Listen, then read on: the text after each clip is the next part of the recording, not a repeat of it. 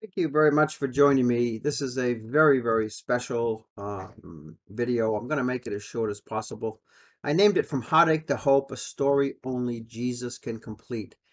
And this is quite an amazing story. You know, you hear a lot of stories out there, and this one is probably the most uh, initially grievous, heartbreaking.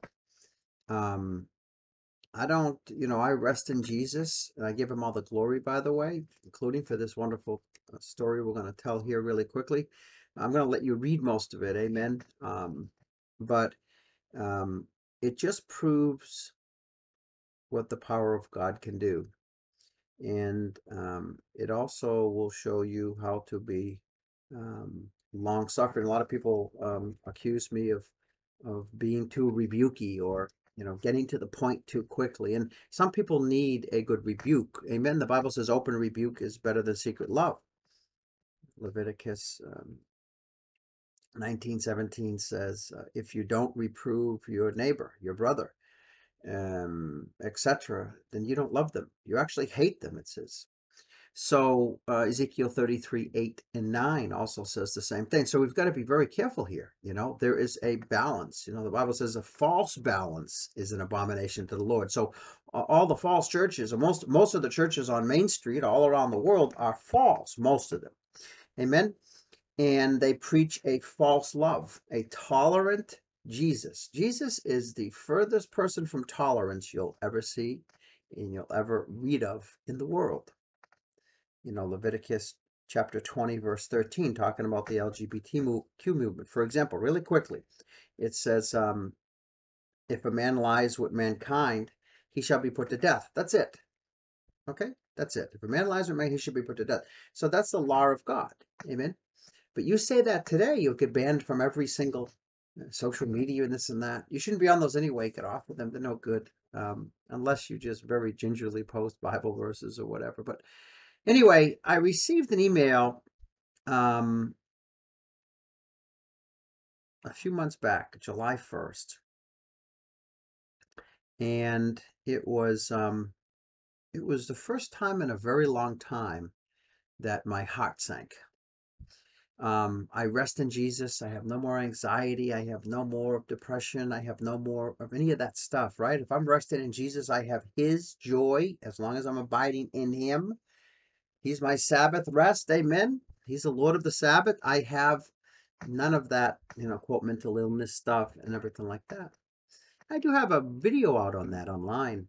And I received this email that you're going to see. It's unbelievable, really, how this has turned out. So I'm just going to read a little bit of it, and I'm going to let this video be. Hopefully, I'll keep this video just under 10 minutes. But I do suggest you really listen and, read this entire exchange because it's absolutely incredible. I'm going to start off with Hebrews chapter 4, verse 12. It says, the word of God is quick and powerful and sharper than any two-edged sword, piercing even to the dividing asunder of soul and spirit, and of the joints and marrow, and is a discerner of the thoughts and intents of the heart. Amen. The living word of God. It's powerful. Praise the Lord. Everything I post is from the King James Version. So I received this on Thursday, July 1st of this year, 2021. And it says, hello, Jim Miller. You most certainly do not know me, but you have impacted me and my family far more than you could ever imagine in a negative way. We had a beautiful son. His name was, I'm not going to use names here. He was 18 and he had Asperger's syndrome. My son, due to autism, had a tendency to get hyperfixated on various things. For a reason I don't still know, he had gotten hyperfixated on your website, Endless Evangelism, or whatever it's called. In the last few months, my son went from the happy, carefree boy that me and my husband knew and loved to someone completely different.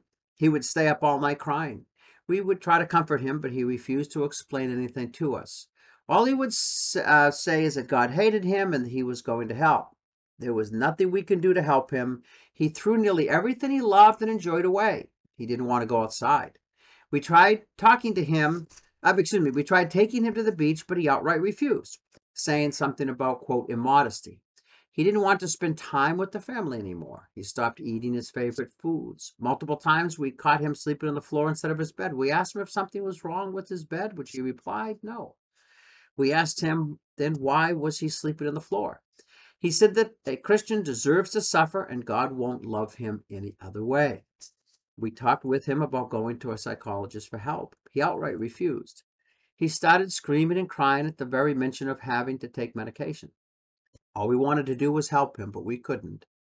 On June 16th, my husband and I went to work while he stayed at home like he was allowed to do plenty of times before.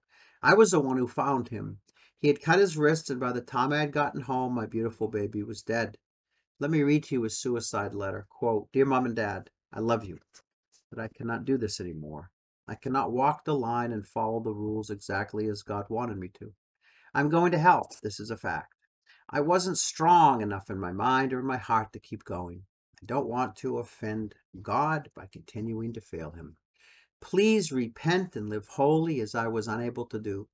Keep me in your thoughts. I love you forever, your son."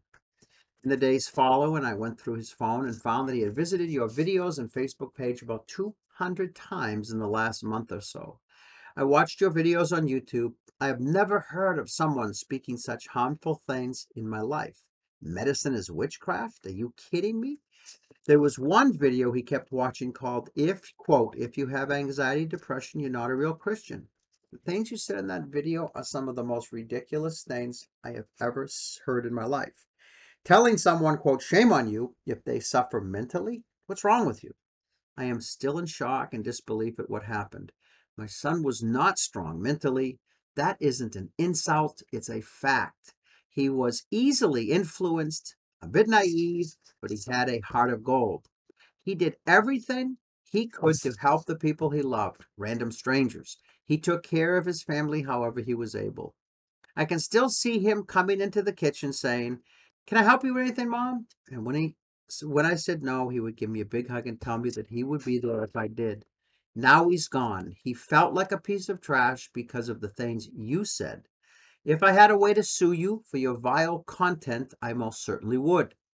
I hope you read this email and realize what you have contributed to. My son is gone forever, and he isn't coming back. Your fundamentalist rambling has taken advantage of a child who didn't know any better. My son could not handle your message. Even in his death, he cared about us more than he cared about himself. I hope you never forget the message, Jim. I hope every night before you go to bed you remember this, and I want you to know explicitly that wherever my son is, your nonsense helped him get there. May God have mercy on you. That's the only thing I'm going to read in this video. This goes on for pages, okay? As the conversation started to go back and forth. And there's one thing I did was not react quickly. Amen. Um, we've got to be very careful, especially when somebody is grieving, um, to not react too quickly. Pray about it, think about it, confirm things, etc., and then try to work on someone's soul. Amen. Yes, there's a time for rebuke. In fact, a lot of times that someone needs a good rebuke. Amen. But this wasn't the time. This was not the time. And we have to have that balance. We have to know that the tongue is a fire. Amen. James 1:26. We have to be aware of yes, Jesus turned over tables. I agree. There's a time to turn over tables, so to speak. Amen. He called harsh names, brood of viper, etc. There's no doubt about it. Amen. He was called terrible names. Matthew 10:22 is one of my favorite verses. You shall be hated by all for my name's sake, but he that endures till the end, the same shall be saved. What does that mean? You're not hated because you say hateful words. You're not hated because you're a pompous, careless, hateful person. You're hated because you stand on the truth of Jesus Christ, which sadly has been taken out of the schools, has been taken out of the churches, most all of them, up to 99% of them, okay? And I'll put that teaching down below that talks about the 99% emergent church out there. They preach a gospel that does not save. There are some great fellowships out there, amen, but they're few and far between. So I hope you will continue on this incredible exchange below. Please Pray before you read it. It's unbelievable. I hope you enjoy it. And to the very special husband or wife that um, I'm exchanging with here, God bless you and stay on that narrow path. In Jesus' mighty name, thank you, Lord. Amen.